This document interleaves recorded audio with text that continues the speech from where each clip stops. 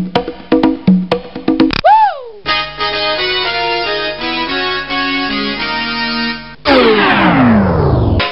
we've got a really cloudy day.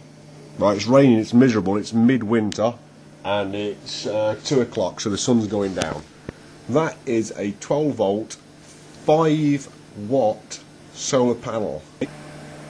Multimeter clamped on that, and on this one here, I've got a 12 volt, 5 watt bulb on the ammeter, and I've got the other multimeter wire with the voltmeter going across there to show you the voltage and the amperage. So I've got 104, 128 millivolts, 134 millivolts, just settling down. The wires are wobbling, so obviously the wires wobbling make a bit of a difference, and it's drawing 1.9 milliamps. Okay, now what I'm going to do is I'm going to disconnect all the multimeters for a second. You'll hear me doing it because I'm going to put the camera down, and I'm going to measure the resistance across that bulb.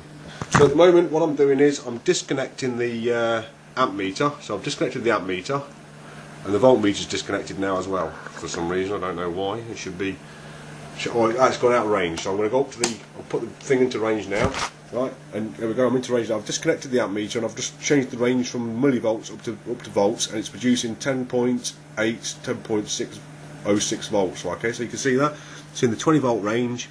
It's above 10 volts at the moment. I'm just going to get the resistor across on the camera, like I said. I'm going to put the amp meter into resistance. I'll put it into 200 ohms.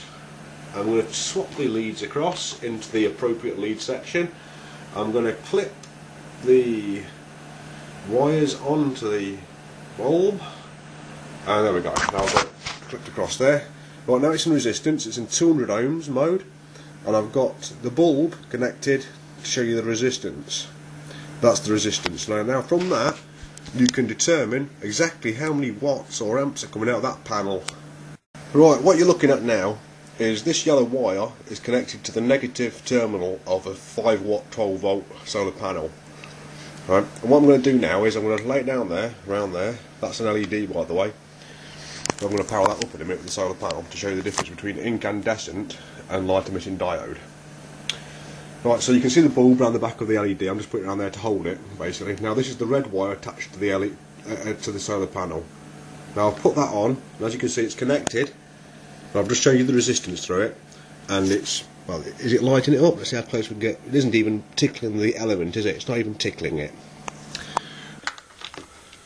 With the same leads, I tried to keep together, but it went a bit wrong. There you go. Then I'm going to connect this to the negative lead of that LED, and then I'm going to connect the positive lead to the positive lead. There you go. The LED comes on. So what I'm saying is, incandescent light bulbs are a complete waste of fucking time, because look how bright that LED is. Now I know that will light up 5 watts of energy, that incandescent bulb, and I know that LED isn't particularly bright, but this setup of solar panel with LED, as you can see, it gives you a lot of energy, and you can magnify this. Now I'm just putting the camera down for a second. I'm just going to go and get you a magnified LED. Hold on a second, I'm just going to go and get it. So right next to the LED now, I've put a cycle torch. This is a cycle torch. Okay, and I know it uses 3 batteries, but the 3 batteries inside it equate to 1.2 volts each, because they're rechargeable ones. So you can imagine that's 4.6 volts. This solar panel is 10 volts. Now, in the front of this, I don't know if you can see inside. Can we get? Yeah, can you see the LED inside it? It's one of those little. It's magnified because it's got magnifying glass inside it, but it looks quite big, doesn't it, in comparison to that? But that LED inside there, that thing above the R2 sign, is smaller than that. It's miles smaller than that. It's fucking microscopic. It's a little square thing. You'll have to go on to RS website to see how small that thing is there. Right, but basically, I've got a magnifying glass in front of it. It's magnified it by around about, I don't know, probably about 10 times that magnification is. So that LED isn't really lighting up much, is it? Hey, let me put my hand in front of it. You can see there's a little bit of light on my hand, isn't there, like, yeah? Well, this LED inside here is smaller and less powerful than that, and this solar panel assembly can light it up. I don't want it to flicker because it will flicker, so I've got to. Now look how much light there is coming off of that. Now that bulb on its own cannot light up as much as what this LED out, this torch. I can't shine it into it because it's going to blind you if I put it into it. Yeah. That 5-watt light bulb alone, even with a little reflector, because we put reflectors in our little bulbs and on our cycle lights, don't we?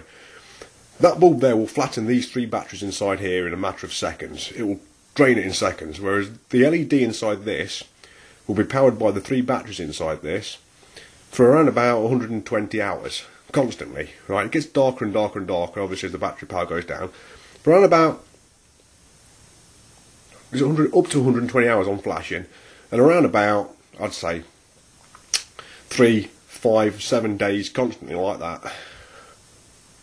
With the batteries inside it, I've got 2 milliamp hour battery, 2000 milliamp hour batteries inside that, and it will just stay on like that for days and days on end. Now the solar panel, which is powering the little LED here, will fully charge a 60-70 amp hour lead acid battery in a couple of days, and a 70 amp hour lead acid battery will power those 2 LEDs for weeks and weeks and weeks and weeks. But if you put that little crappy bulb on it, that will flatten the battery in less than a day.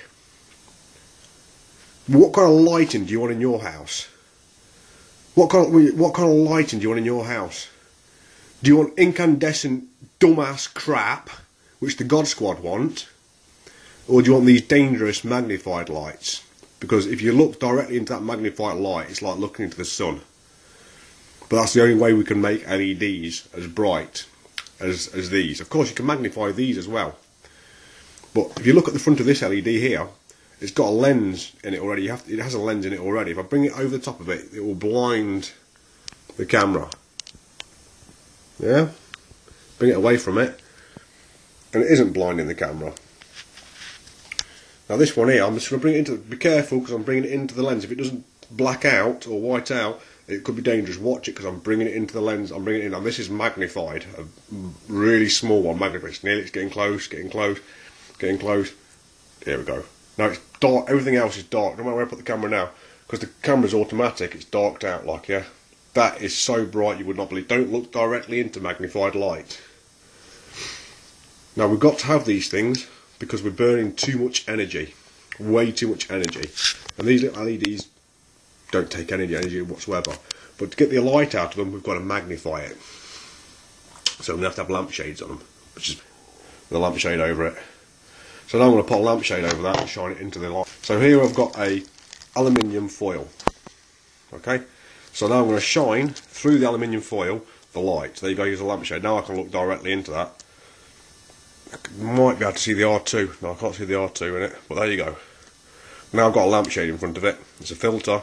And I'm still getting lots of light out of it, but it's not blinding me now. I can look into it, and I'm still getting plenty of light to read at night. LEDs, solar panels, battery chargers, battery capacity, or wind turbines and pedal power and everything. But batteries and solar panels are the answer if you don't want fusion power. And that's it. I don't want no coal burning. I don't want crappy gas guzzling cars using petrol and diesel. I don't want ships that use fuel oil. I want nuclear powered ships. I want solar panels powering my house, along with nuclear energy to supplement it at night when everything runs out, and so on and so forth. And I want battery daily storage, and I want power from England being sent across to Australia when, you know, when during the day in England it's nice in Australia, so let's give them the power during the day, during our day, and let's have their power during their day, kind of thing, like, you know what I mean? Let's share it around. Let's do some sharing.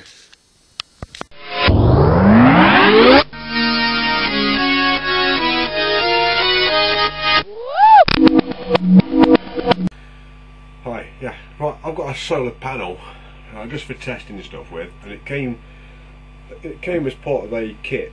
It's called a solar lighting kit. It came with one of those low energy light bulbs that you get, but not a 240 volt one or a 110 volt one. It came with a 12 volt one. Exactly the same as those other ones, but it works off 12 volts.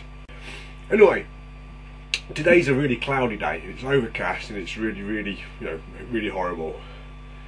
And it's giving out about 10, 11 volts in the middle of the day. Free voltage, not like offload free voltage, 10 volts. So now it's midnight, around about midnight, and I've used that light that you saw with the magnifying glass on the front of it. Okay, which I'll show, which is that bright. It's very, very bright. It's amazing what you can do with reflections. Amazing what you can do with magnifying glasses and reflections, isn't it? Anyway, what I did was, it's outside and it's pitch black. There's nothing at all. There's no stars. It's cloudy. It's miserable. It's raining. It's drizzling. It's awful out there. So what I did was I just turned that light on and shone it on it. I was like, I got my hand out the window, like, yeah, dangling this over the top of it, and then looking back at my voltmeter. Yeah, and well, I'll tell you what I got. I got between 1 and 1.5 volts out of it, which, you know, it doesn't sound like a lot, but that's just one magnifying glass on it. And that LED is minute. That's about the size of that. Now, let me get close. Can you see the dot in the centre of it? That'll be about what size the lens is on it. With, I can't remember what this has got. Oh, it's got two. This torch has got 2 AAA batteries inside it, AA batteries inside it. Now, if I put another magnifying glass in front of that, I could magnify the light even more coming off that LED and get even more voltage out of that solar panel. And then if I put another magnifying glass in front of that magnifying glass, then I could magnify the light even more. Right? And if I got the focal length exactly right, I could put a square lens on it and have it literally put a square beam down onto the solar panel to exactly match the size of the solar panel, and magnify that again and again and again and again and again. And I could make the solar panel produce more electricity just from that little LED than what the sun does on the sunniest day that you can think of. Look, if I've got those magnifying glasses on this, it will also, right, instead of putting that light on, switching that energy saving light bulb on, what I could do is I could take a battery charger and I could charge, I could put an inverter on it, a 300 watt inverter on it, not even that, I think it's 250 watt inverter on it, and I could charge one of these in around about 50 minutes on a fast charger, an ultra fast charger. And the battery, the 100 amp battery, which only took a day to charge, would be able to charge 4 of those up about 4 times. So you'd be able to get about 12 of those charged up off of one charge on that 12 volt battery before it got too low and you didn't want to damage the battery. Yeah, and then this light only uses 2 of them, and it can stay on for around, I'd say at least 20 hours. I think it's 60 or 80 hours it's rated. It will stay on for 60 to 80 hours. So as you can see, at that point then, I'm going to use two batteries to charge up 12 batteries. I'm going to use 2 batteries to charge up 12 batteries, just by magnifying an LED light. Now, if that's not Overunity, I don't know what is. And I worked that out when I was about 5 or 6 years old, when they were talking about lighthouses in primary school. They use a Fresnel lens or something like that, and it magnifies the light, and you put a candle inside it, and then ships 7 miles away could see it with a light beam. You know, it isn't new technology. The technology has been around for ages. It's amazing. It really is amazing. So then I made an Overunity machine when I was 21 years old. I really made one. And then, just to prove that it worked, I made it again.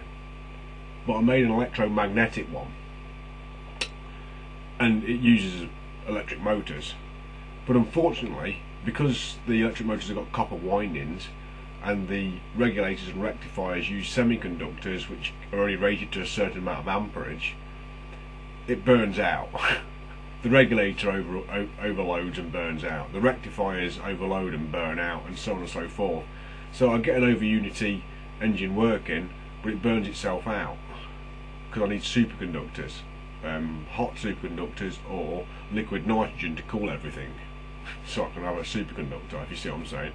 And well, just recently they've just made a new metal, it's not metal, a meta material, and this meta material is a superconductor at room temperatures and higher.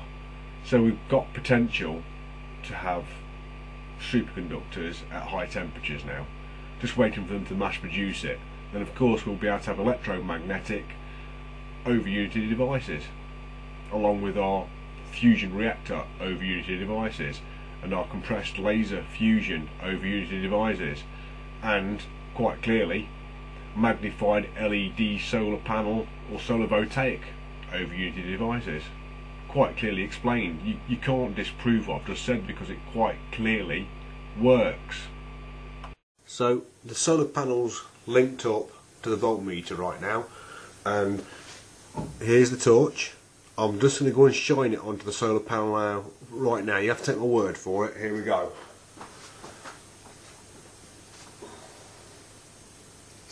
Right, switch it on. That's flashing, that's on. I don't know what reading I'm getting there now. Let's see, let's get it on there.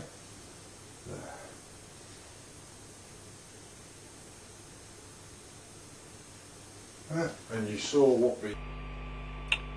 So there you can quite clearly see 12 o'clock midnight, England, December, winter's day, raining, overcast, cloudy, 1.2 volts when I finally looked and focused the beam right into the centre of the solar panel. You saw it go between 1.2 down to 0.3 or something like that, but when I actually held it steady I got 1.2 volts from an LED. Just imagine if I put more magnifying glasses on that. Amazing, isn't it? Unbelievable. No, that's believable, that's real, that's no joke. And for the record, pitch black, that time of night, it's putting out 10 millivolts, pitch black, 10 millivolts.